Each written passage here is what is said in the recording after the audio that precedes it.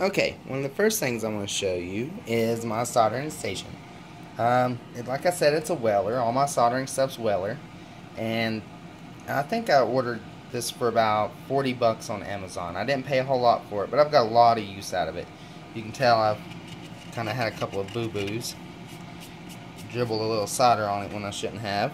But I kind of tend to have a little too much fun when I'm doing stuff like this. And right now I've got this heating up. I've got like I said, this is the one I use for desoldering the most. And it works really well.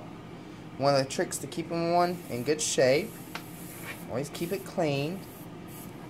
Always keep flux on it.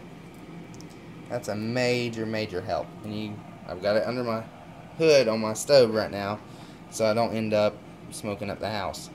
And something else that's very important whenever you're done working with a soldering iron. Put the camera down for a second where you can see this.